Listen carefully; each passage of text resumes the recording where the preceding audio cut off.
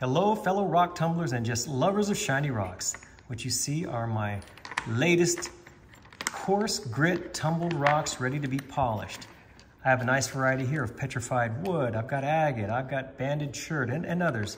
So what I'm going to do is get these loaded into the Raytech Ultra Vibe 10 and start with my polishing process. So in 8 days after the 4 steps, we should have some shiny rocks. It's been 8 days and the rocks are finished. What do you think? Check it out. I think they turned out pretty good for the most part. Let's take a closer look at some of the nicer ones. Let's start with the petrified wood. Check out some of these pieces. I think these turned out really nice. What do you think? This one has lots of interesting detail. There's some agatization in there if you look closely. As I recall, this is an end piece off a big chunk of petrified wood that I slabbed. Took a great shine and I think has a terrific pattern in there. What do you think? It's just a small piece. Good shine. Not too interesting otherwise. Here's a nice long thin piece. Looks pretty good. Took an okay shine. This one didn't move too well in the vibratory tumbler. I was watching it and it would get stuck. Oh well, it still took an okay shine though. Here are just a couple of small pieces of the petrified wood. And then check this beauty out here. This took a great shine. Look at this piece of wood. It's almost perfect. Still a couple of small flaws if you look closely, but I like the way this one turned out. I know, a lot of you out there don't like when stones get tumbled to this degree of smoothness. You think it's just so unnatural, and you know what, you're right. It certainly is unnatural, but I like it. I like a stone with this kind of finish and polish on it. And here are a couple of pieces of banded chert that turned out nice. Not a whole lot of banding in here. A little bit of swirliness in here you can see.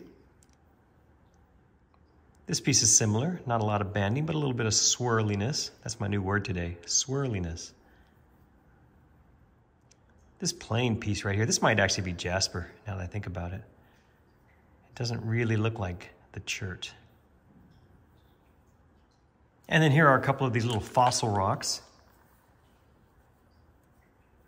You can see the little signs of sea creatures in these. Here's another one. Same deal, little tiny sea creatures in there. And 2 more. They're not very interesting, I'm afraid. But this one I really like, this little fossil rock here. I think it took a nice tumble and polish. And here are some miscellaneous rocks. I actually think this is a piece of banded chert that I didn't spot earlier when I was showing you the banded chert. This one has a little more banding in it too, look at that. Took a really nice tumble though, and a great shine as usual. I'm not sure what this red rock is, but I really like it.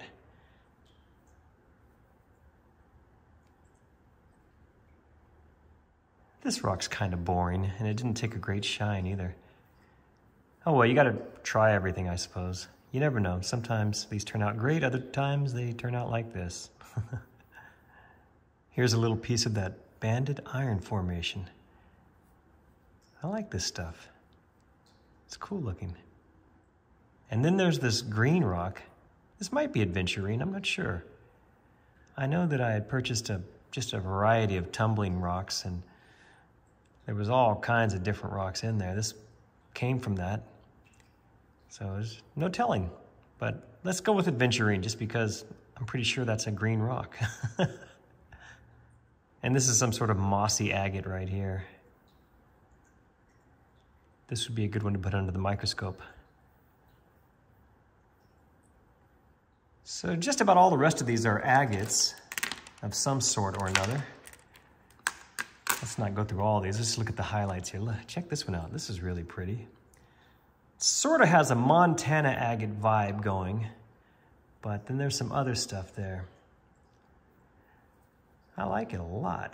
It's very translucent. It's got some wonderful detail inside.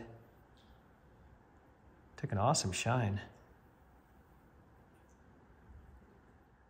This, of course, is a Brazil agate.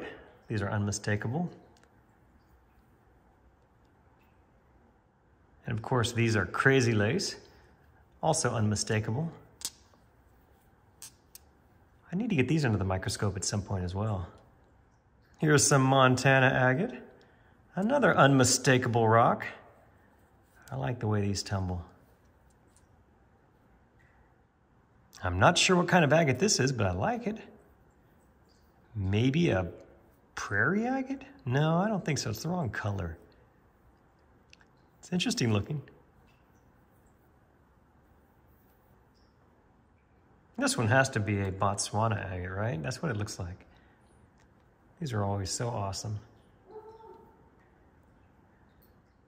I don't know what this one is, but it's purple. I wish I could show you. I need to get a light to shine behind these so you can see, but it's a purple agate with some brown. What a cool combination. And speaking of color, this is some sort of green mossy agate here.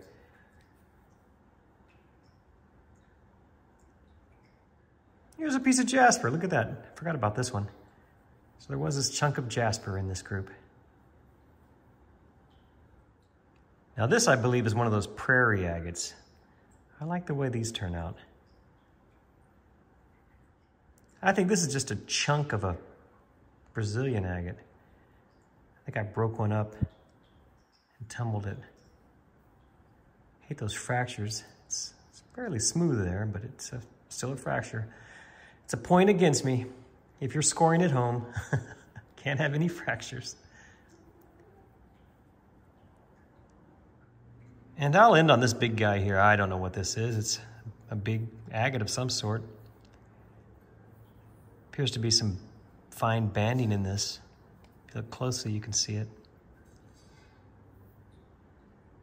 And those are the rest of the little agates. Once again, thank you so much for watching my video. I do appreciate it. Hope you enjoyed that. I think we had a fairly successful batch this time. Most of these were keepers. One or two duds, I suppose. Thanks again.